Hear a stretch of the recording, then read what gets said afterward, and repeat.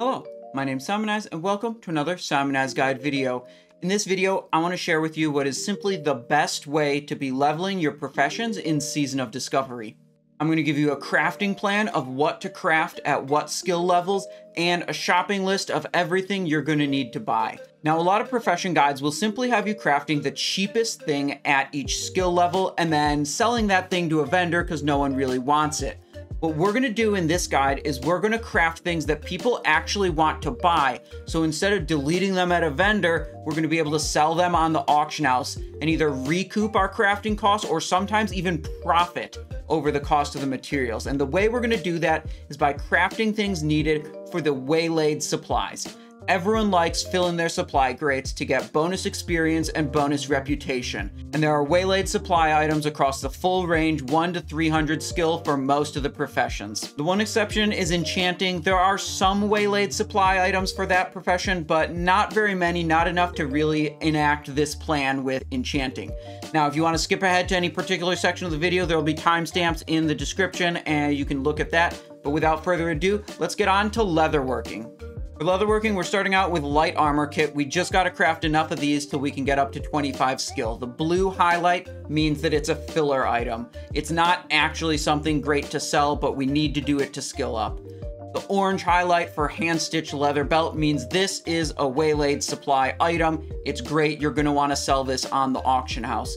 We'll do some embossed leather vests also, and while you could do more belts, I try to diversify as much as possible because it's much easier to sell 30 belts and 30 vests than it would be to sell 60 belts, you know? Next, we have embossed leather gloves, another filler item. You're just trying to get up to 100 skill. 20 should almost certainly do it, but you might get there with a little less. You might need a little more. You're trying to get to cured medium hide and then make 20 of those so you can move on to dark leather cloak and Hillman's shoulders, more Waylaid supplies.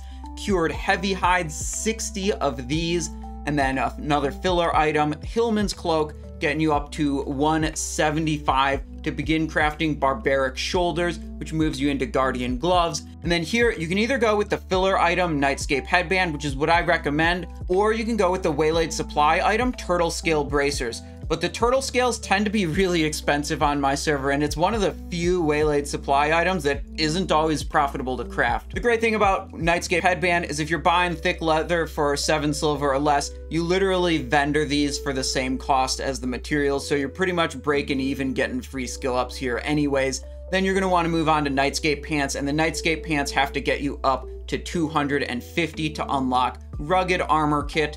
Then you can move into wicked leather bracers and runic leather bracers.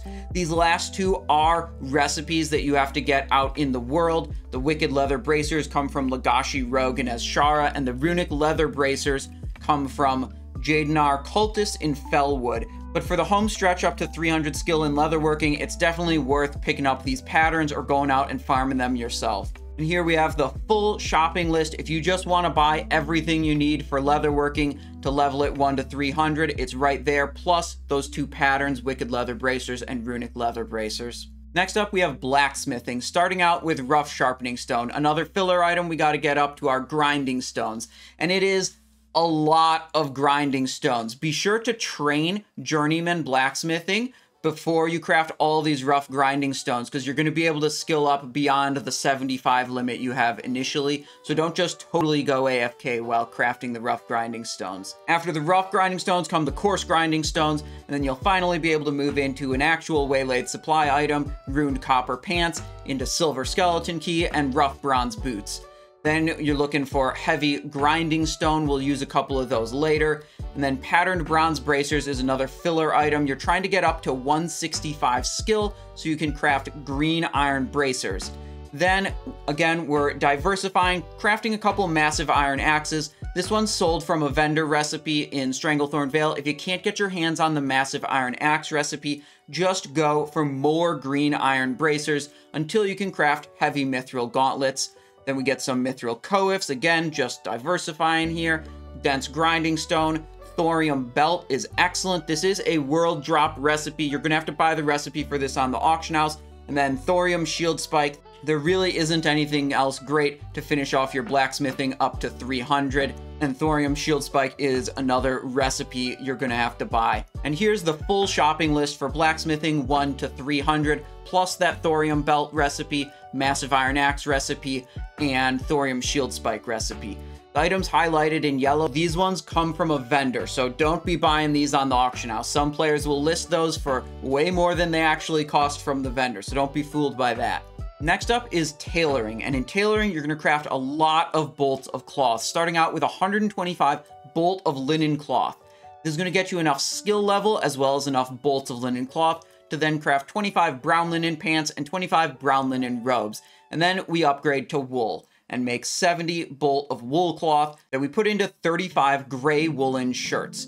That should get us up to the silk level, where we craft an astounding 340 bolt of silk cloth. Right after that, we've got a filler item, Azure silk pants. We're trying to get up to 170 skill with these to unlock formal white shirts. So however many Azure silk pants you need to get there, craft that many and then stop. With the formal white shirts, we can start out crafting 5 and then we'll get to 175 and unlock bolt of mage weave. I'd recommend you craft all your mage weave right there, then go back to crafting however many more formal white shirts you have left to craft. This should get you up to around 185 skill and be able to craft green silken shoulders, another filler item. But if you don't want to craft another filler item like this, and you can get the rich purple silk shirt recipe, that's a great one to do instead of the green silken shoulders. However, it is a rare world drop recipe. You might not be able to get that. Anyways, we're moving on to crimson silk pantaloons, a trainer recipe. Lots of silk needed here, but we finally use up the rest of our silk and we can move on to 5 mage weave bags. Another filler, but it's one people will probably buy, so you're probably not losing too much money. That gets you up to the black mage weave headband level at 230 skill. We're crafting about 12 of these to get us up to the tuxedo shirt level. This one is a recipe that comes from a vendor. If you can't get your hands on that, you can just craft more black mage weave headbands to 250, which unlocks the final stage, rune cloth. We make a bunch of bolt of rune cloth, and then we make a bunch of rune cloth belts. The 40 rune cloth belts might get you to 300 tailoring, it might not. You can craft as many more rune cloth belts as you want to get up to 300, or start crafting other more advanced tailoring recipes. The full shopping list for tailoring looks like this, with actually the majority of the different items coming from vendors in threads and dyes. But we will need a hefty amount of cloth with linen, wool, a tremendous amount of silk, and a decent amount of mage weave and rune cloth to finish this one off. After tailoring, we have possibly the best one, alchemy. You pretty much only craft Waylaid supply items with this one, starting off with 80 minor healing potions. Then you're going to take some of the minor healing potions, turn them into lesser healing potions. You're trying to get up to 110 skill to craft healing potion. But if you don't want to craft the lesser healing potion kind of filler items, they're kind of junk, and you can get a swiftness potion recipe, I recommend doing that instead and just selling off all of the minor healing potions you get on the auction house, because those are a Waylaid supply item. Either way, you get to 110, you craft some healing potions, then you craft some fire oil, then you craft some elixir of firepower, some greater healing potions, some elixir of agility, elixir of greater defense, greater mana potion, and then we come to another filler item. Elixir of Detect Undead is a very easy one, comes from the trainer, very low material cost, but it's kind of worthless.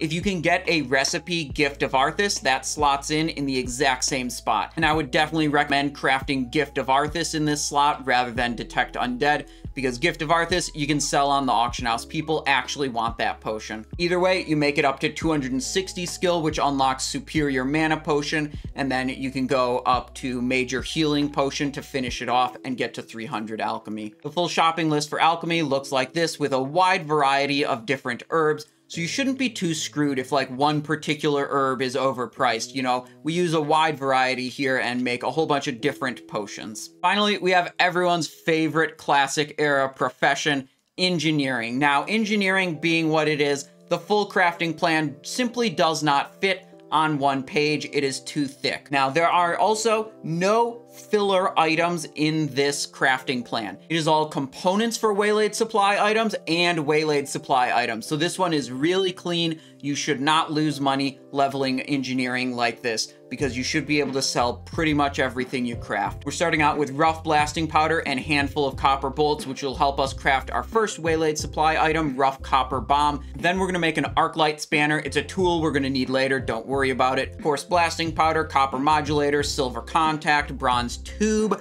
small bronze bomb is another Waylaid supply. Then we go up to heavy blasting powder, whirring bronze gizmo, and we make some ornate spy glasses. Those are another Waylaid supply. Don't throw those away. Be sure to put those on the auction house. Next, we're building up to try to make some compact harvest reaper kits. And the first piece we want to make for those is iron struts, then gold power core, then bronze framework, some gyrochronotums. And before we actually craft those harvest reaper kits, we're gonna sneak in some solid blasting powder crafting. This just optimizes the skill ups a little bit. But then we make our 5 compact harvest reaper kits, then our big iron bombs. Now we're moving into the mithril section. We're gonna start out with mithril tubes, unstable triggers, and then mithril casings. Then we can make mithril blunderbuss, deadly scope, and high explosive bomb.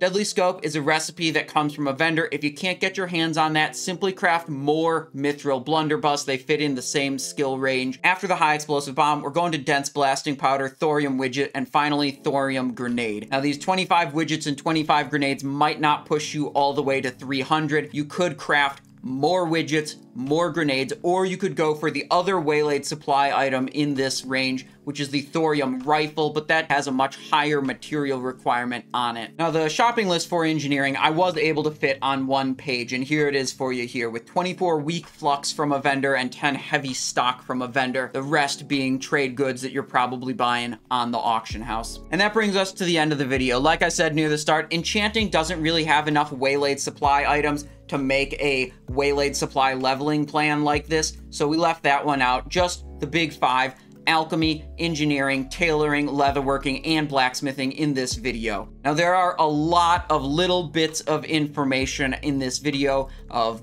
crafting reagents, crafting skill levels, crafting quantities, all this kind of stuff. I did my absolute best to double check and triple check the information here, but it's very possible I did make an error somewhere. And if I did make an error and I find it, I'll put it in the pinned comment below. Otherwise, the pinned comment will say, no errors found yet. So be sure to check that just in case before you go buying everything for one of these professions. And while you're down there, leave a comment and tell me if you liked the video. I really appreciate hearing that. And I hope you're having fun in Season of Discovery. I hope you're excited for Phase 3 and Phase 4. And I hope you have a great day. Thank you so much for watching.